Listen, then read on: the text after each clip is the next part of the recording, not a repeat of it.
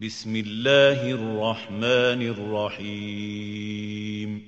السلام عليكم ورحمة الله وبركاته. معكم محمد شاهين التاعب من قناة الدعوة الإسلامية على اليوتيوب، وما زلنا بنتكلم عن نصوص محرفة مهمة جدا ومؤثرة. وزي ما بقول في كل مرة، خلوا بالكم التحريفات المهمة دي بتحصل في أنهي مخطوطات، وهل التحريفات بتنتشر في كل المخطوطات ولا لأ. وبعد كده نرجع نسأل سؤال في غاية الأهمية: إزاي نقدر نثق في هذه المخطوطات وهذه الشواهد وحصل فيها كل هذا التحريف؟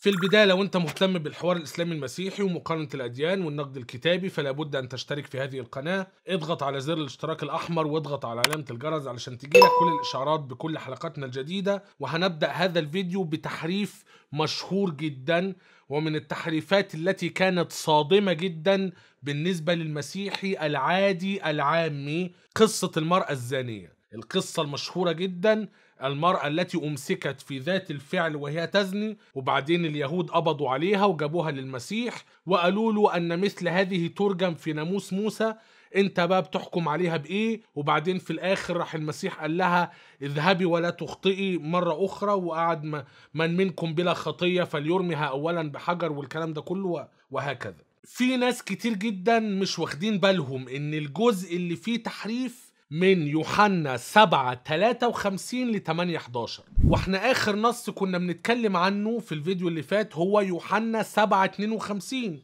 اللي هو فيه تحريف فيما يخص النبي، هل سيأتي من الجليل ام لا، والتحريف اللي حصل في الجزئية دي. هنفتح مع بعض الإيسورد علشان خاطر نشوف النصوص من يوحنا 7:53 ل 8:11. لو احنا حذفنا هذا المقطع وقرينا السياق، هل الدنيا هتمشي ولا لا؟ دي ترجمة الفان دايك في يوحنا 7:52: أجابوا: ألعلك أنت أيضا من الجليل؟ فتش وانظر إنه لم يقم نبي من الجليل. فمضى كل واحد إلى بيته. وبعدين هنقوم قلبين على الإصحاح اللي بعده وننط مرة واحدة على العدد رقم 12، فنلاقي هنا: ثم كلمهم يسوع أيضا قائلا أنا هو نور العالم. النطة دي غير منطقية. لو انت قريت يوحنا 7:53، يوحنا 7:53 كان بيقول ايه؟ كان بيقول فمضى كل واحد إلى بيته. وبعدين فجأة في يوحنا 8:12 ثم كلمهم يسوع أيضا قائلا. طب اقرأ كده يوحنا 7:52 بعديه على طول يوحنا 8:12. ادي يوحنا 7:52. المفروض ان الدنيا دي كلها يعني حوار اصلا والمسيح كان حاضر. خلي بالك في يوحنا 7:38 المسيح بيتكلم: من آمن بي كما قال الكتاب تجري من بطنه أنهار ماء حي. قال هذا عن الروح الذي كان المؤمنون به مزمعين أن يقبلوه، لأن الروح القدس لم يكن قد أعطي بعد، لأن يسوع لم يكن قد مجد بعد. فكثيرون من الجمع لما سمعوا هذا الكلام قالوا هذا بالحقيقة هو النبي. والنص ده له علاقة بالنص اللي اتحرف بعد كده اللي هو في يوحنا 7:52. ففي حوار والمسيح كان موجود. آخر الحوار ده بيقول إيه؟ ما هو الناس كانوا بيقولوا هذا بالحقيقة هو النبي. أجابوا: ألعلك أنت أيضا من الجليل؟ فتش وانظر إنه لم يقم نبي من الجليل، أو بحسب أقدم المخطوطات النبي لن يقوم من الجليل. فالمفروض بقى راح المسيح رد عليهم في يوحنا 8:12: ثم كلمهم يسوع أيضا قائلا أنا هو نور العالم. فبالتالي لو انت حذفت يوحنا 7:53 ل 8:11 وقريت من يوحنا 7:52 ليوحنا 8:12 هتلاقي ان السياق شغال. بالإضافة لذلك لو انت قريت يوحنا 8:11 بعديه على طول يوحنا 8:12 لن تجد ان الموضوع منطقي. ليه بقى؟ لان لما انتصب يسوع لم ينظر احدا، بص حواليه، لم ينظر احدا سوى المرأة. قال لها يا امرأة اين هم اولئك المشتكون عليك؟ اما دانك احد؟ خلي بالك، ولم ينظر احدا سوى المرأة، مفيش غير المرأة. قال لها لا احد يا سيد. قال لها ولا انا ادينك، اذهبي ولا تخطئي ايضا. ثم كلمهم يسوع. بيكلم مين؟ ده ما كانش فيه غير المرأة، وهو قال للمرأة يلا اذهبي، فما بقاش فيه حد. يبقى بيكلم مين؟ ده تحريف صارخ. في حد جاب مقطع كبير يوحنا 7:53 ل 8:11، بنتكلم عن 12 نص، مقطع كبير راح حشره في وسط قصة كانت موجودة أصلا في إنجيل يوحنا. لما نيجي نشوف الجريك نيو تestament فورث ريفايزد اديشن بنلاقي إن القصة من يوحنا 7:53 ما بين دبل براكتس ل 8:11 بيقفل الدبل براكتس، وبعدين في عندك هنا هامش، هتلاقي الهامش هنا من 7:53 ل 8:11 حذف النص بالكامل. 7:53 ل 8:11 محذوف بالكامل. فين؟ في البردية 66 و75 والسينائية. السكندرية فيها بعض الورقات المفقودة، لكن بحساب عدد الكلمات العلماء بيقولوا ان السكندرية كمان غالبا ما كانش فيها مساحة لهذه القصة.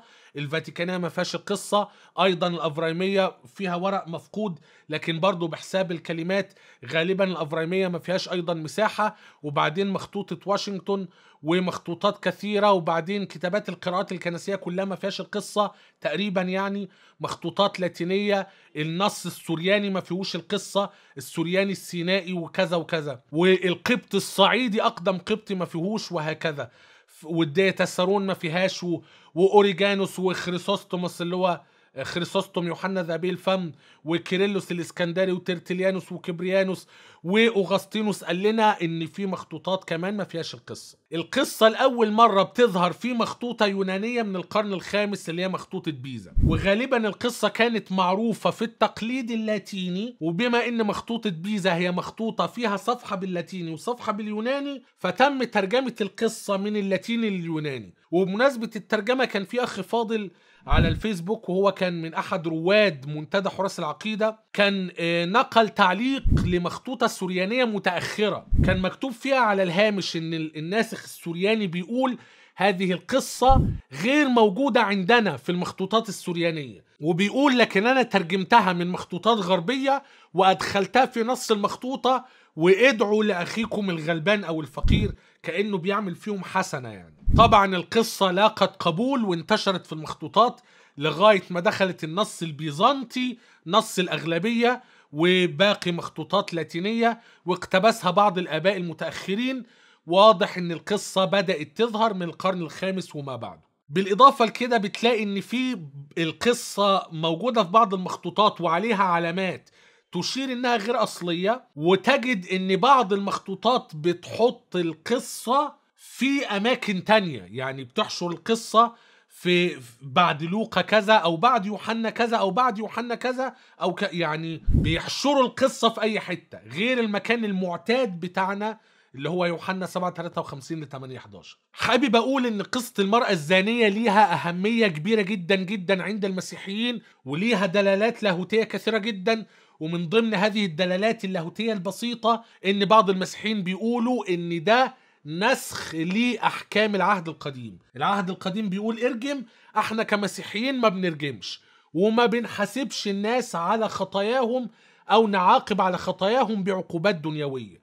دي من أهم الحاجات اللي بيخرجوا بيها من القصة، غير بقى بعض الحاجات اللي فيها بقى محبة وحنية والكلام ده كله. فبالتالي دي قصة مشهورة جدا وموجود عليها وعظات كثيرة جدا، والمسيحيين بيتعلموا منها حاجات كثيرة جدا. حابب أختم وأقول إن في بعض المسيحيين بيقولوا إن هذه القصة حقيقية، لكن مش معنى إنها حقيقية إن ده يجوز لهم إن هم يضيفوا هذه القصة في الإنجيل. يعني إيه قصة حقيقية؟ يعني بالفعل المسيح حصلت مع القصة دي، واليهود جابوا له امرأة أمسكت في ذات الفعل وقالوا له إن سيدنا موسى بيحكم عليها بالرجم، أنت هتعمل إيه؟ فبالتالي قانونية القصة أو تاريخية القصة لا يعني إنه ينفع نضيف القصة في أي إنجيل في المكان اللي احنا عايزينه. إنجيل يوحنا في آخره بيقول إن آيات أخرى كثيرة صنعها يسوع، لو كتبت واحدة واحدة لا أظن إن الكتب كلها تسع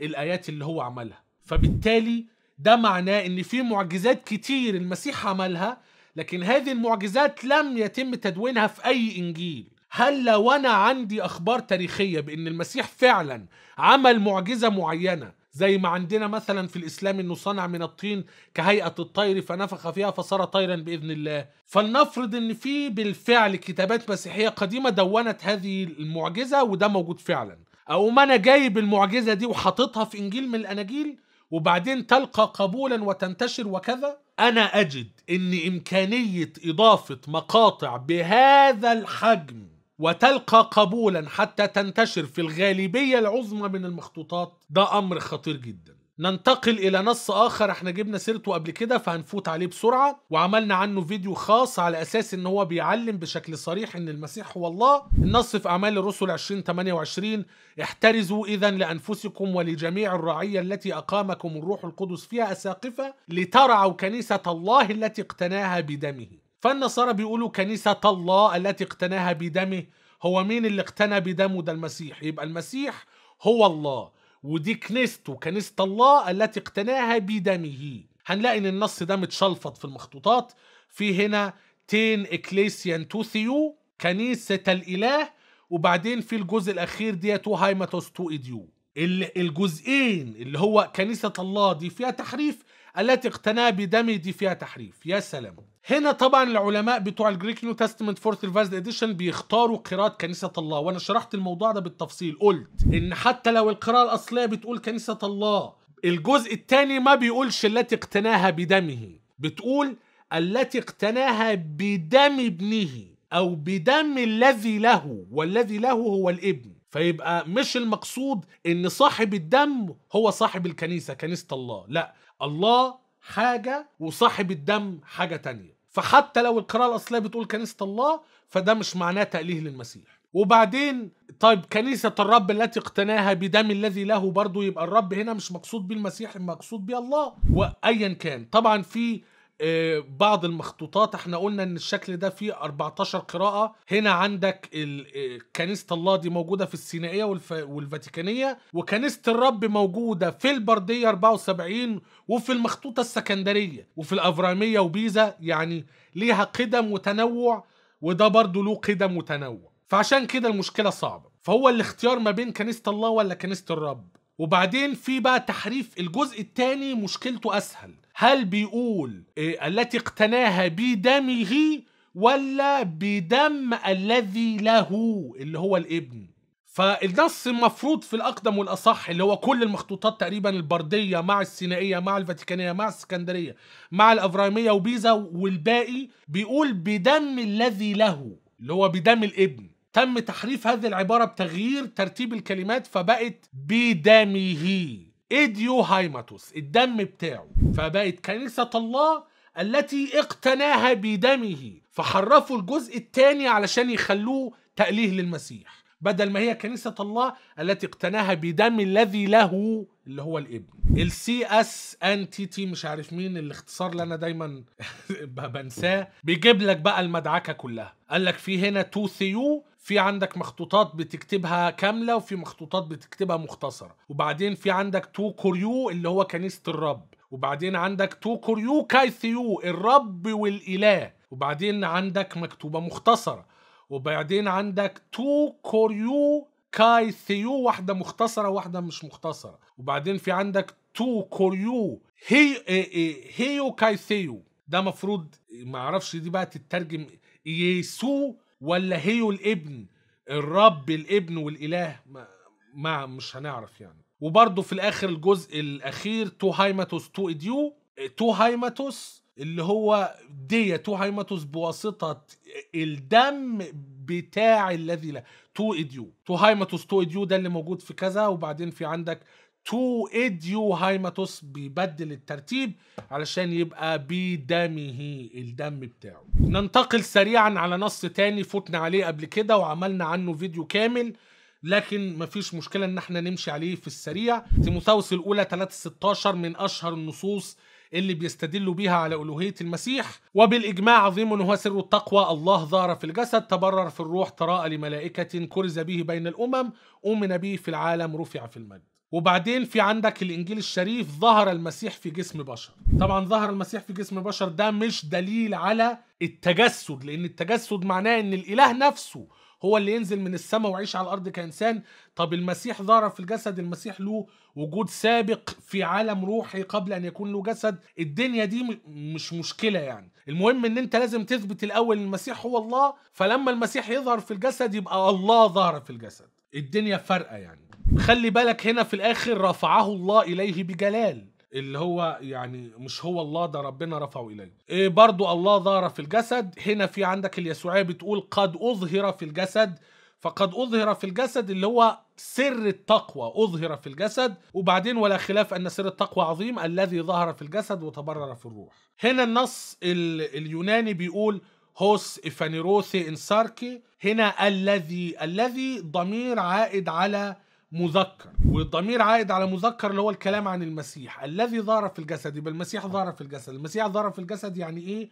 مش مهم. الموضوع ده بيحتاج بحث في نصوص تانية لبولس. بتجد ان بولس بيؤمن ان كل الناس كان لهم وجود في عالم روحي قبل ما يكون لهم وجود في العالم البشري، في العالم الجسدي، وده اقرب لفكر غنوصي معين. مش دي قضيتنا. المهم في النهاية انه ما بيقولش ان المسيح هو الله. فهنا هتلاقي ان في 3 اشكال رئيسية، في هوس وفي هو وفي ثيوس. الله ظهر في الجسد. هوس تم تحريفها لثيوس، ودي قصة انا شرحتها ان ثيوس بتتكتب مختصرة في المخطوطة ثيتا جنبيها السيجما، والثيتا الفرق ما بينها وما بين الاوميكرون ان في خط في النص. فلو انت عندك اوميكرون سيجما وعاوز تحولها لثيوس زي ما هي مكتوبة مختصرة في المخطوطة، هتشد خط في وسط الأوميكرون وتشد خط فوق الحرفين الأوميكرون والسيجما، فيبقى حولت هوس لثيوس بخطين. وده أمر بيحسسك إن التحريف سهل جدا جدا وبسيط. خلي بالك هنا بيقول لك أقدم وأصح شكل هو هوس إفانيروثي إنساركي، ده اللي موجود في السينائية وبعد كده اتحرفت لثيوس، وده اللي موجود في السكندرية واتحرفت لثيوس، وموجود في الأفرايمية واتحرفت لثيوس. وخلي بالك لسهولة تحريف هوس لثيوس، علشان كده بتلاقي ان السينائية والسكندرية والأفرايمية تصححوا، ولما تيجي تبص على التصحيح ستجد ان السينائية تصحيح متأخر، السكندرية تصحيح متأخر، أفرايمية تصحيح متأخر، بيزا تصحيح متأخر. بيزا بقى والنص اللاتيني الغربي بيأيد القراءة التانية اللي هي هو دي إشارة اللي هو الجنس المحايد، ذكر وأنثى ومحايد أو جماد، فتبقى هو دي عائدة على مستريون اللي هو السر. عظيم ان هو سر التقوى مستريون. ايوسيبياس مستريون. يوسابيوس او زي ما بنقول يوسابيوس القيصري. يوسابيوس يعني ايه؟ يعني تقوى او تقي او كذا. ايوسيبياس مستريون. هو إفانيروثي إنساركي. التقوى، السر التقوى هو اللي ظهر في الجسد تبرر في الروح. وده معناه ايه برضو مش مهم، المهم انه مش تجسد. طيب طبعا تم التحريف لثيوس. المخطوطات اللي كانت بتقول هوس في الاصل اتحرفت لثيوس، وده برضو لعب في المخطوطات عادي جدا. القراءة اللي بتقول بالتجسد الله ظهر في الجسد، بغض النظر برضو هل الله ظهر في الجسد بالضرورة معناه تجسد ولا لا، مشيها. هذا التحريف لاقى قبولا، ظهر في النص البيزنطي نص الأغلبية وانتشر وهكذا. واضح جدا برضو ان هذا النص المحرف بدأ يظهر في القرن الخامس أواخر القرن الرابع حاجة زي كده. ننتقل لنص تاني في السريع في أفسس 3:9. الله الخالق الجميع بيسوع المسيح. خالق الجميع بيسوع المسيح. دايما زي ما قلت قبل كده في دايما كلام عن الله وبعدين نحشر المسيح في الموضوع علشان العلاقة ما بين الأب والابن وتلميع المسيح والدنيا دي. ترجمة الفان دايك: وأنير الجميع فيما هو شركة السر المكتوم منذ الدهور في الله خالق الجميع بيسوع المسيح. الله خالق كل الأشياء، الله خالق كل شيء، الله خالق جميع الأشياء، الله خالق كل شيء، مفيش بيسوع المسيح. فهنا هتلاقي ده النص بتاع أفسس 3:9. هتلاقي حتى الجريك نيو تestament فورث ريفايزد اديشن ما بتحطش هامش، يعني بتقول ان ده تحريف، وتحريف حتى لا يستحق ان يشار اليه في الهامش. المرجع الثاني السي اس انتيتي مش عارف مين كريتيكال اباريتس بتاع نيو تestament بيجيب لك اخر كلمه اللي هي كتيسانتي، اللي هو تو ثيو تو تابانتا كتسانتي، الله اللي خلق الكل. ببساطة بعد الكلمة دي بيضيف لك ديا يسوع خريستو، ودي إضافة موجودة فين؟ في الماجوريتي تكست نص الأغلبية، والتكستس وصل للتكستس ريسبتس. ديا يسوع خريستو بواسطة يسوع المسيح، هنا مكتوبة مختصرة. هنا مكتوبة كاملة، والمختصر ده موجود في مخطوطات كتير. عادي جدا لما نلاقي أي نص بيتكلم عن الله ولو حشرنا المسيح في النص هتدي دلالة لاهوتية حلوة، واي نوت. برضو نفس الفكرة أفسس 3:14، بسبب هذا أحني ركبتي لدى أبي ربنا يسوع المسيح. لدى أبي ربنا the father of our Lord Jesus Christ. كل الترجمات التانية أحني ركبتي أمام الآب. دي كلام عن العبادة، أقوم حاشر المسيح في وسط العبادة علشان مفيش عبادة للآب إلا عن طريق الابن، ولازم نحشر الابن في الموضوع. فأبي ربنا يسوع المسيح هنا ده في أفسس 3:14.